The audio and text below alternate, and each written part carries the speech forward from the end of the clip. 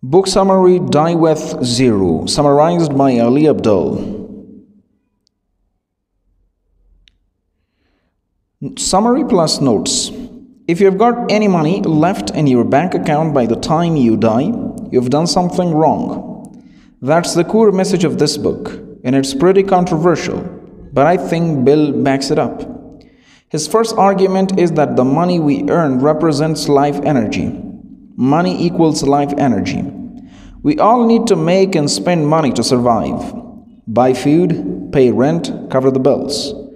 Once we have covered basic expenses, we use our leftover time and money to buy life experiences like going traveling, reading books, going to the cinema, etc. Beyond basic survival, life is about having fulfilling, meaningful experiences.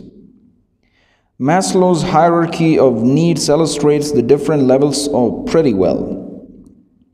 Now, in an ideal world, we directly trade in our life energy in the form of work for fulfilling experiences.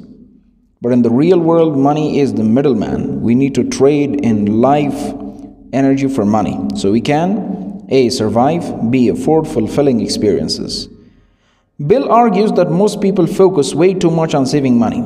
Even as they get older, they carry on trading in their valuable time for their cash they'll never spend.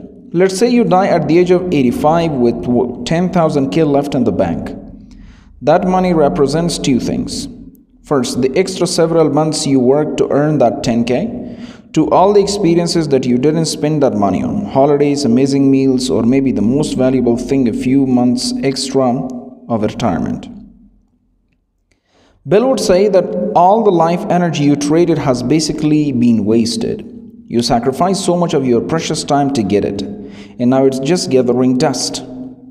The antidote for most people, says Bill, is to spend more money when you are young.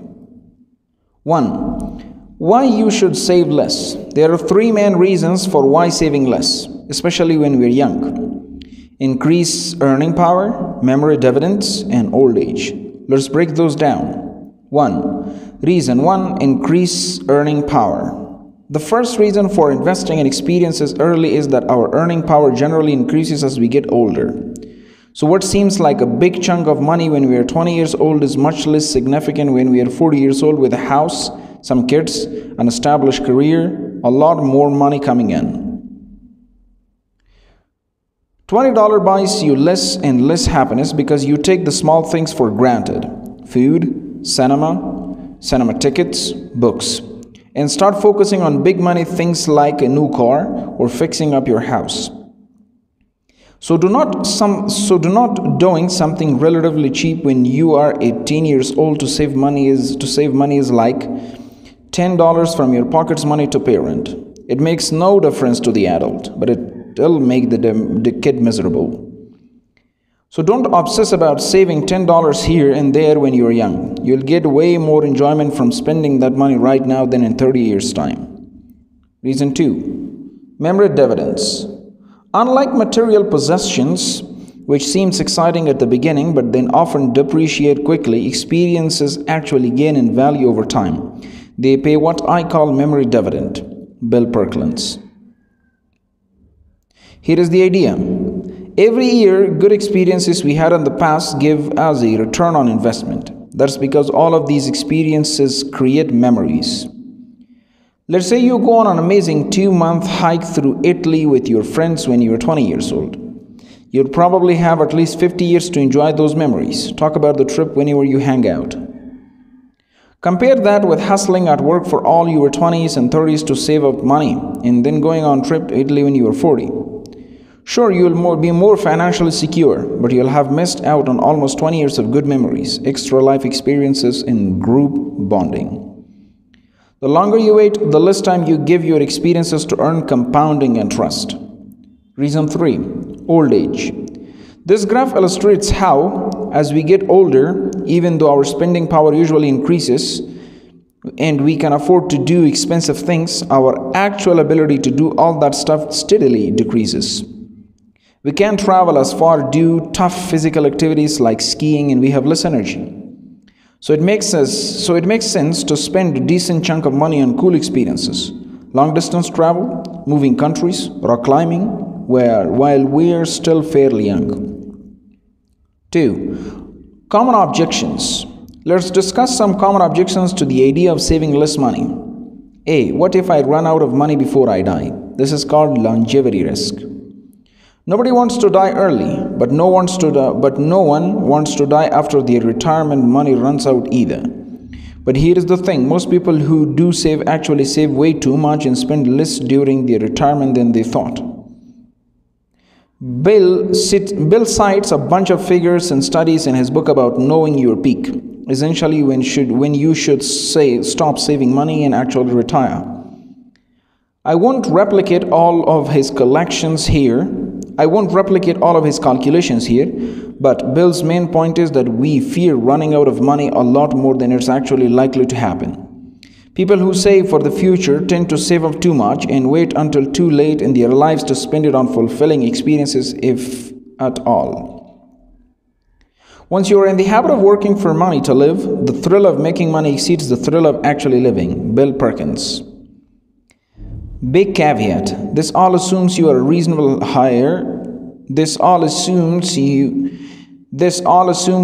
reasonably high earner with disposable income and savings. If you're not, please don't take the book too seriously. B. What about the kids? Isn't dying with zero really selfish? What about leaving money for your kids? The problem is, if you only give away your money when you die, your kids will be 6 to 70 when they get their inheritance. And at that age, they already have a job, decent earning power, and their own savings.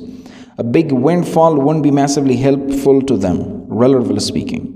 But if you give them that money when they are 25, 35, that windfall will be ridiculously helpful. With a big chunk of cash at that age, your kids can put down a deposit on a house, start their own company, afford to have their own kids. Pursue interesting careers instead of working horrible jobs to make rent. Don't wait until you die to give money away to your kids. If you're going to do it when you are alive and when they are younger, when the money will be most effective. See, what about charity? The same reason applies for charity. Charity needs money right now. People are dying in the world right now. So giving your money sooner rather than later is a good idea, especially if you stop certain problems like climate change from getting even worse. Check out the charity research website, GiveWell, if you want your money to go as far as possible. 3. Actionable advice.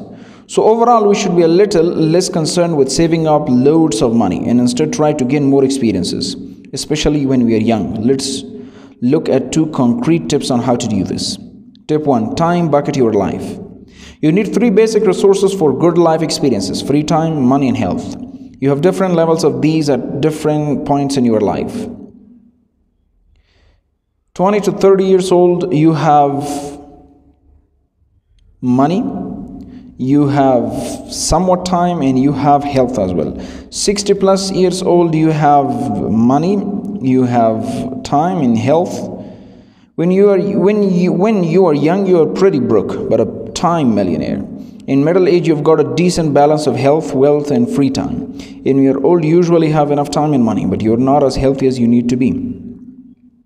So if you really want to cycle across Asia, do it before you're 50 years old, when you're still fit enough. Want to have kids before you're 30, stick it down and you're the 20 to 30 category. And if there are expensive things you'd like to do someday but aren't a priority right now, put them down for later when your earnings will have increased and the cost wouldn't be such a factor. Remember, not all experiences can wait. If there is a band you really want to see live, do it ASAP while they are still around. Tip 2. Be bold, not foolish. Take your biggest risks when you are young and don't have much to lose. You have more time to build yourself back up if you fail, but a whole lifetime to enjoy the profits if the risk pays off. The risk-reward ratio is asymmetric, and with the reward really in your favor. Let's say you gamble $1,000 on starting a small business when you are 20 and it fails. You can easily earn that money back in the future, but if the business takes off, it might make you a millionaire. The same goes for moving to a new city or some other big life decisions with potentially big advantages. Bill points out that the downside of not even taking a chance is emotional, potentially a lifetime of wondering what if. There is a great sense of pride at having pursued an important goal wholeheartedly. If you have given something you all, you will get a lot of positive memories out of the experience no matter what happens. Bill Perkins. But when you get older, big financial risks aren't usually worth taking, as they can leave you without enough money to retire. You're also likely to have many more responsibilities when you're older, like a family and kids to take care of. 4. Potential weaknesses. I really like Die with Zero, but I've got 2 caveats to what Bill says. 1. Money equals life energy. Bill's point at the start of the book is that money in your bank account equals life energy. But with a positive income, for example, a small initial effort snowballs and creates more and more wealth effortlessly. That's why M.J. DeMarco in Millionaire Fastlane says you should grow money trees, business systems that survive on their own. In theory, you can end up a millionaire with loads in your account without having worked a day past your 25th birthday.